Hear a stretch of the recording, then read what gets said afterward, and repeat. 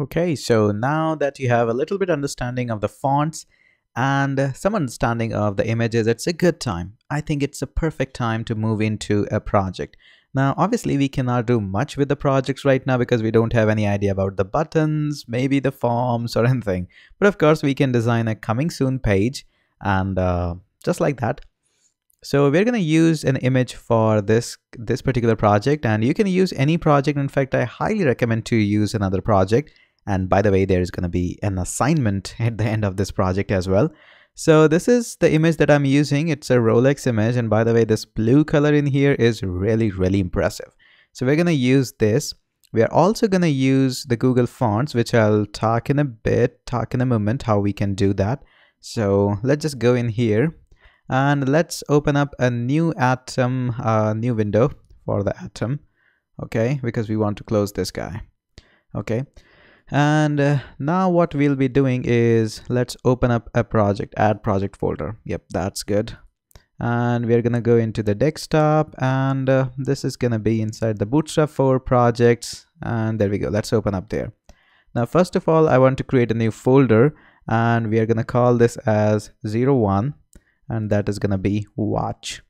Okay, or watch landing page. Okay, very descriptive. 01 watch landing page. Okay, we can go with that. Now in here, I'll create a new folder or new file basically, and that's going to be index.html. That is good.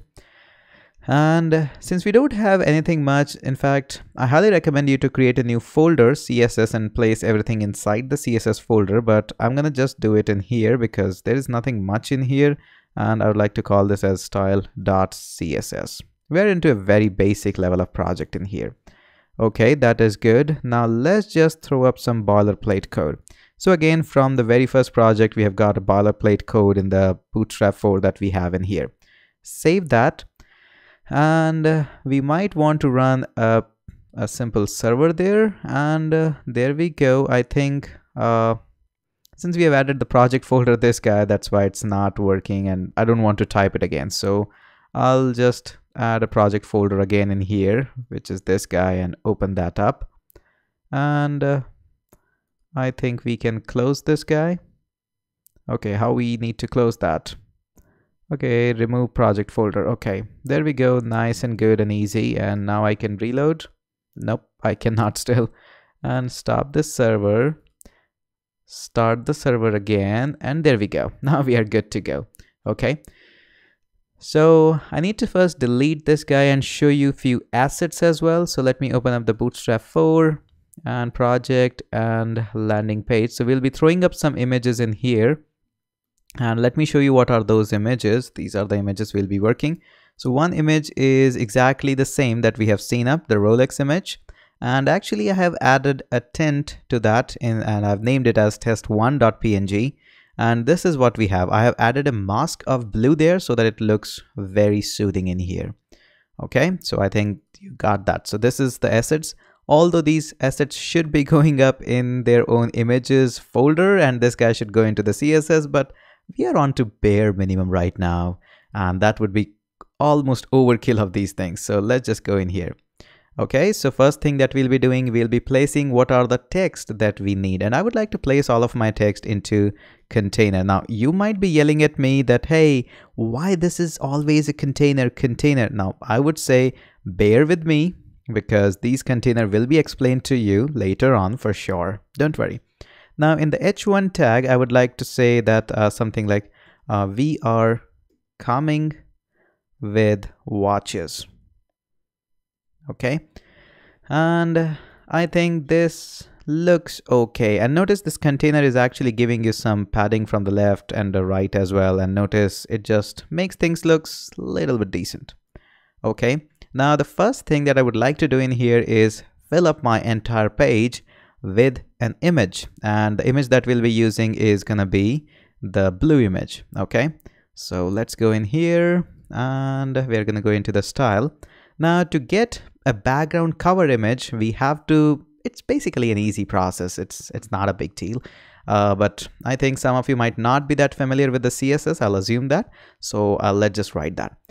Now, what we want to do is we want to select the body in the CSS first of all, and then I want to use a background. Now, what you want to do with the background, a lot of things that we want to do. First of all, we write a URL. Maybe our images might be coming up from a link, maybe from a website, although it's not a good idea, but maybe. So in this case, first of all, we are going to go with the test1.png. Now, why test1.png? Because my image is placed in the test1.png, just this folder only where the index is. In case my files would be placed in the images folder, then I would be writing images/test1.png. Okay, I hope you got that concept. Okay, now the next thing that we'll be doing is I don't want my images to be repeating. Okay, so I'll add no-repeat. Now, I could have written a separate background-repeat and say no repeat, but it's much more easier to write it in just one line. Now, from top and bottom, I want it to be center. From left and right, I want it to be center. And I also want a fixed image there. Okay, now save that.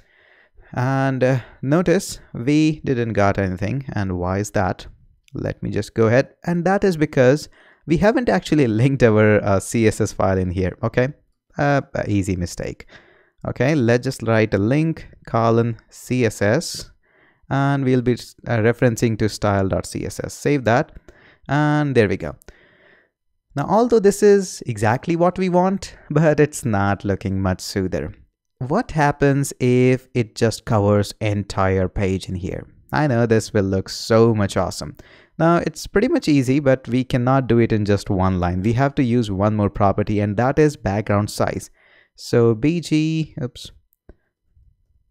background-size, and it has a lot of options. You can see auto contain cover, and it gives you some hints there as well. Cover value for the background size property, and we're going to use the cover. Save that, and notice this is already looking awesome. And the best part is it is responsive. Okay, so the image always just covers everything no matter what happens. So looks so good. But this black text, is it beautiful? Not at all. Not at all. So we are going to just go ahead and change a few things in here. So the first thing that I would like to do is add a class to this. Now, this is not going to be a Bootstrap class because I want to create my own class. This is a hero text there, kind of a common terminology that everybody uses when there's a big text. So this is going to be a hero text there.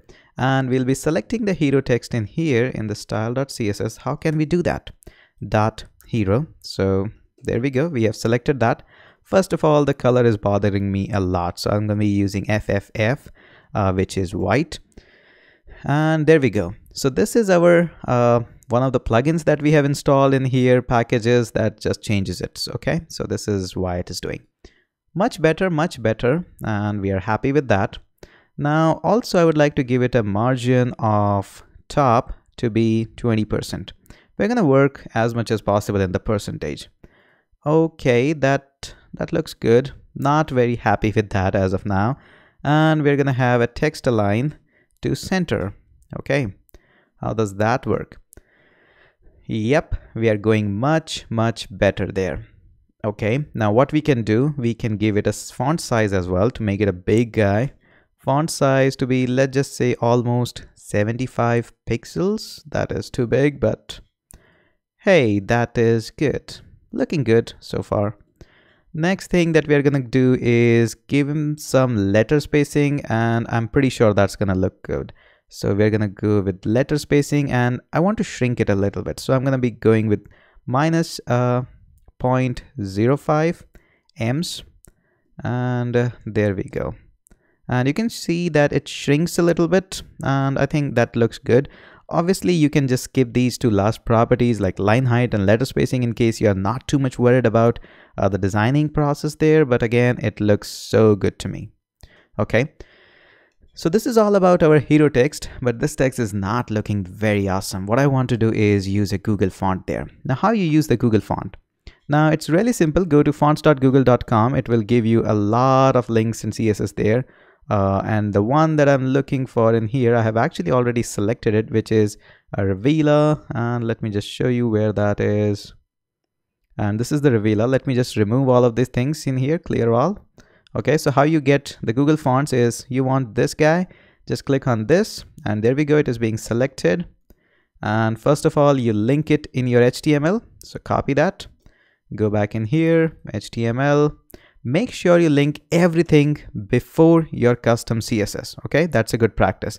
Otherwise, we just want our CSS to overwrite everything in at the top. Okay, that's step number 1. Now, step number 2 is wherever you want this font to apply, you just specify in the CSS. Maybe you want to apply it all the body, maybe just a hero text, wherever you want it. I want it just in here. Okay, so I'll go back in here and see how does that look. We are coming with watches. That looks good. Now, did you notice that this guy is looking just bare minimum in the same exact font? I want it to be much bigger than simply my HTML there, or H1 tag. How can I do that? Now, in case you remember, we did learn one of the classes that is display one. Time to use that.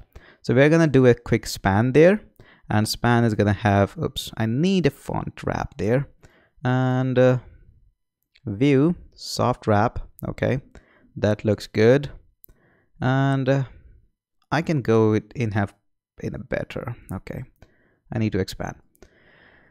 And we're gonna use a class there, and we're gonna call this as display one. Okay, and we're gonna place this watches inside there. Cut that, paste that. There we go. Okay, now the watches is bigger. See, we have applied one thing what we have learned in here. Okay, so let's go back in here. What else we can do? This looks pretty damn good. Okay. And there are a couple of things that I want to do again in here, but I think we are just getting quite long in this video. So this is already looking better, but I want one image there as well at the center of this watches. So we'll look at a couple of ways by which we can center the image just below this guy. So let's catch up in the next video.